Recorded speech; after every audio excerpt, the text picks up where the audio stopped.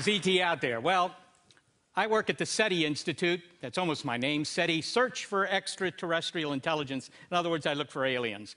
And when I tell people that at a cocktail party, they usually look at me with a mildly incredulous look on their face. I try to keep my own face somewhat dispassionate. Now, a lot of people think that this is kind of idealistic, ridiculous, maybe even hopeless. But I just want to talk to you a little bit about why I think that the job I have is actually a privilege. Okay, and give you a little bit of the motivation for my getting into this line of work, if that's what you call it. This thing, whoops, can we go back? Hello, come in, Earth. There we go. All right, this is the Owens Valley Radio Observatory behind the Sierra Nevadas, and in 1968, I was working there collecting data for my thesis. Now, it's kind of lonely, it's kind of tedious just collecting data, so I would amuse myself by taking photos at night of the telescopes or even of myself, because, at night, I would be the only hominid within about 30 miles. So here are pictures of myself. The observatory had just acquired a new book written by a Russian cosmologist by the name of Joseph Shostak, and then expanded and translated and edited by a little-known Cornell astronomer by the name of Carl Sagan. And I remember reading that book, and at 3 in the morning, I was reading this book, and it was explaining how the antennas I was using to measure the spins of galaxies could also be used to communicate, to send bits of information from one star system to another.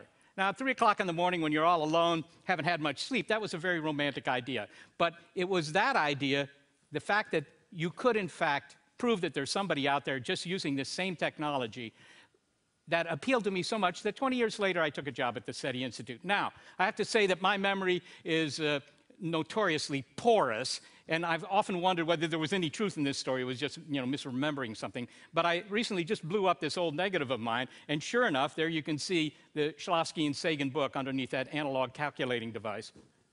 So it's true. All right, now the idea for doing this, it wasn't very old at the time that I made that photo. The idea dates from 1960, when a young astronomer by the name of Frank Drake used this antenna in West Virginia, pointed it at a couple of nearby stars in the hopes of eavesdropping on ET. Now, Frank didn't hear anything. Actually, he did, but it turned out to be the US Air Force, which doesn't count as extraterrestrial intelligence. But Drake's idea here became very popular because it was very appealing, and I'll get back to that. And on the basis of this experiment, which didn't succeed, we have been doing SETI ever since. Not continuously, but ever since. We still haven't heard anything. We still haven't heard anything. In fact, we don't know about any life beyond Earth, but I'm going to suggest to you that that's going to change rather soon. And the part of the reason, in fact, the majority of the reason why I think that's going to change is that the equipment's getting better. This is the Allen Telescope Array, about 350 miles from whatever seat you're in right now.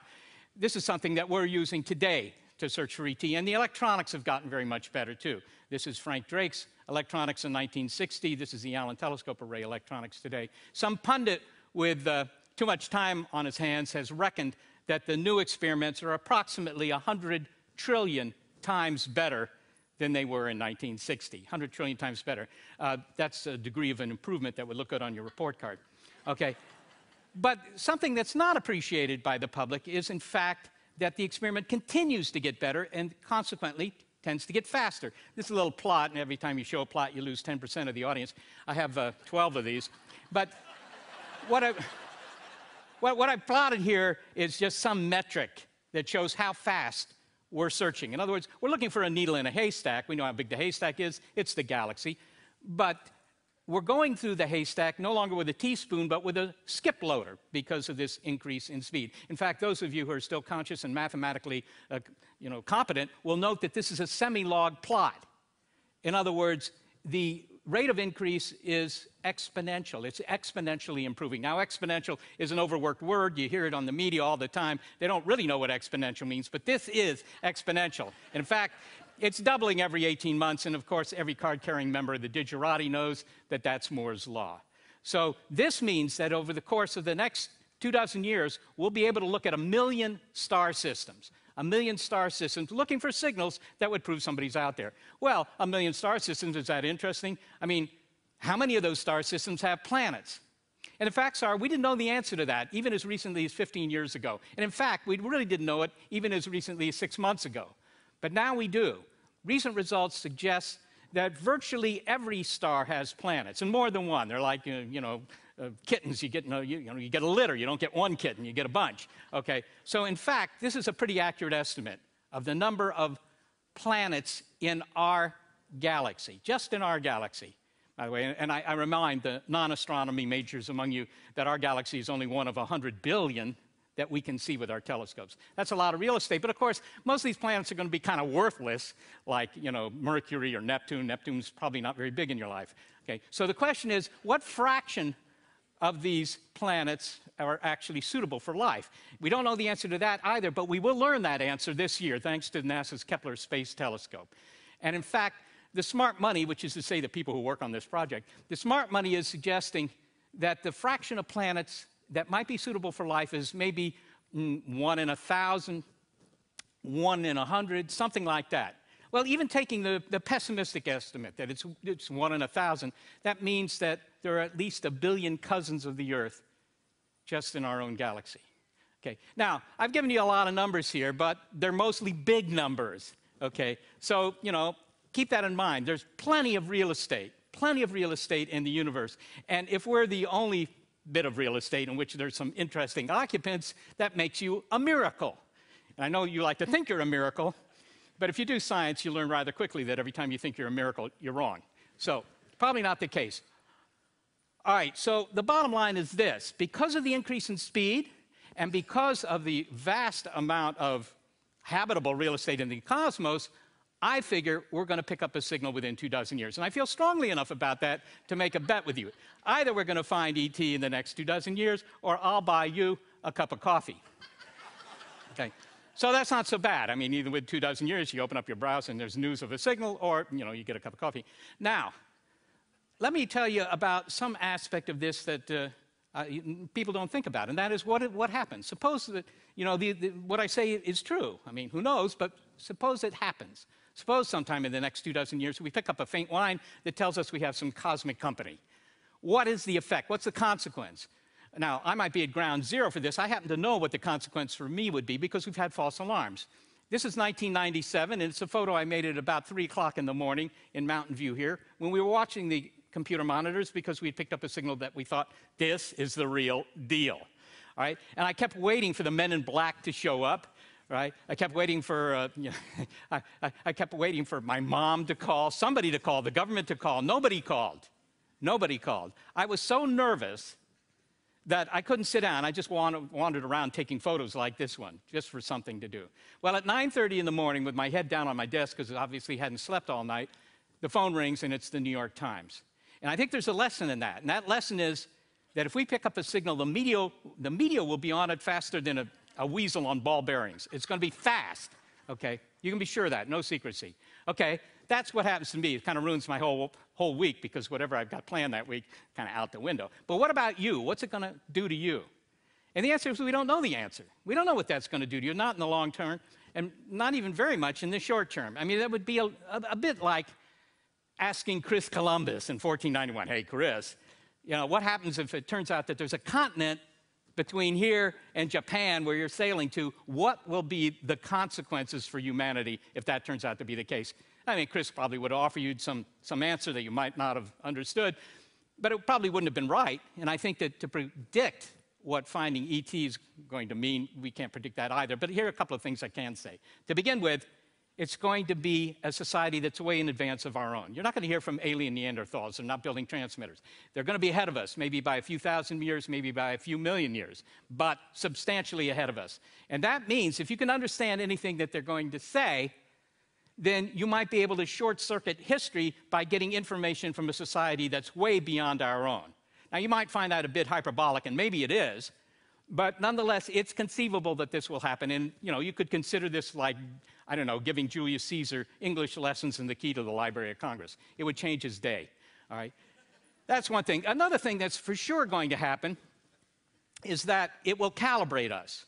We will know that we're not that miracle, right? That we're just another duck in a row. We're not the only kids on the block. And I think that that's philosophically a very profound thing to learn. We're not a miracle, okay? The third thing that it might tell you is somewhat vague, but I think interesting and important. And that is, if you find a signal coming from a more advanced society, because they will be, that will tell you something about our own possibilities, that we're not inevitably doomed to self-destruction. Because they survived their technology, we could do it too. Normally, when you look out into the universe, you're looking back in time, right? That's interesting to cosmologists. But in this sense, you actually can look into the future. Hazily, but you can look into the future. So those are all the sorts of things that would come from a detection. Now, let me talk a little bit about something that happens even in the meantime. And that is, SETI, I think, is important because it's exploration, and it's not only exploration, it's comprehensible exploration. Now, I got to tell you, I'm always reading books about explorers. I find exploration very interesting. Arctic exploration, people like Magellan, Amundsen, Shackleton, you see Franklin down there, Scott, all these guys. It's really nifty. Exploration, they're just doing it because they want to explore. And you might say, oh, that's kind of a frivolous opportunity, but that's not frivolous. That's not a frivolous activity. Because, think of ants. Most ants are programmed to follow one another along in a long line, but there are a couple ants, maybe 1% of those ants, that are what they call pioneer ants. And they're the ones that wander off. They're the ones you find on the kitchen countertop. You got to get them with your thumb before they find the sugar or something. Okay. But those ants, even though most of them get wiped out, those ants are the ones that are essential to the survival of the hive. So exploration is important. I also think that exploration is important in terms of being able to address what I think is a critical lack in our society, and that's the lack of science literacy, the lack of the ability to even understand science. Now, look, a lot has been written about the deplorable state of science literacy in this country, right? You've heard about it. Well, here's one example, in fact. Polls taken, this poll was taken 10 years ago. It shows like roughly 1/3 of the public thinks that the aliens are not only out there, we're looking for them out there, but they're here, right? Sailing the skies in their saucers and occasionally abducting people for experiments their parents wouldn't approve of. Well, that would be interesting if it was true in job security for me, but I don't think the evidence is very good. That's more, sad than significant. But there are other things that people believe that are significant, like the efficacy of homeopathy, or that evolution is just, sort of a crazy idea by scientists without any legs, or, evolution, all that sort of thing, or global warming. These sorts of ideas don't really have any validity, that you can't trust the scientists. Now, we got to solve that problem because that's a critically important problem. And you might say, well, okay, how are we going to solve that problem with SETI? Well, let me suggest to you that SETI obviously can't solve the problem, but it can address the problem. It can address the problem by getting young people interested in science. Look, science is hard. It has a reputation of being hard, and the facts are it is hard. And that's the result of 400 years of science, right? In the 18th century, you could become an expert on any field of science in an afternoon by going to a library, if you could find a library, right? In the 19th century, if you had a basement lab, you could make major scientific discoveries in your own home, right? Because there was all this science just lying around waiting for somebody to pick it up. Well, that's not true anymore. Today, you got to spend years in grad school and postdoc positions just to figure out what the important questions are. It's hard, there's no doubt about it. And in fact, here's an example. The Higgs boson, finding the Higgs boson. Ask the next 10 people you see on the streets, hey, do you think it's worthwhile to spend billions of Swiss francs looking for the Higgs boson? And I bet the answer you're going to get is, well, I don't know what the Higgs boson is, and I don't know if it's important. And probably most of the people wouldn't even know the value of a Swiss franc, okay? And yet we're spending billions of Swiss francs on this problem. Okay, so that doesn't get people interested in science because they can't comprehend what it's about. SETI, on the other hand, is really simple. We're going to use these big antennas, and we're going to try and eavesdrop on signals. Everybody can understand that. Yes, technologically, it's very sophisticated, but everybody gets the idea. So that's one thing. The other thing is it's exciting science.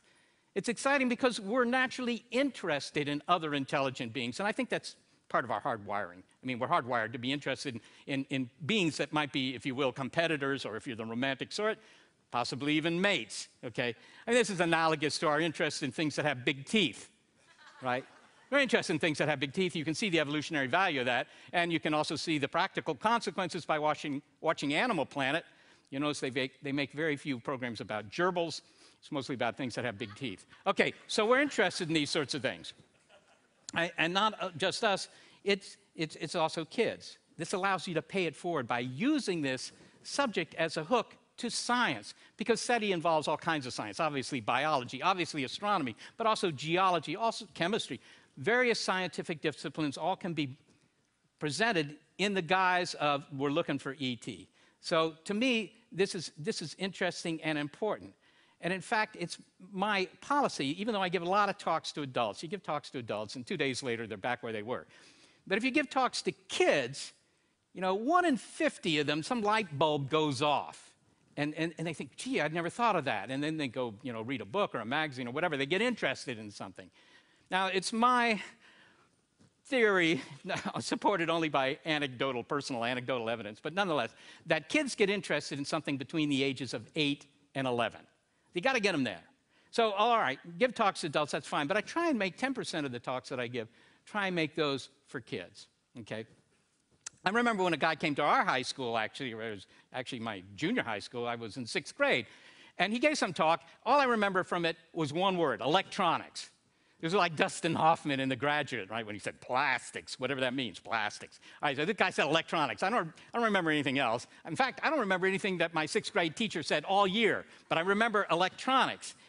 And so I got interested in electronics, and I studied to get my ham license. I was wiring up stuff. Here I am at about 15 or something, doing that sort of stuff. Okay, that had a big effect on me. So that's my point, that you can have a big effect on these kids.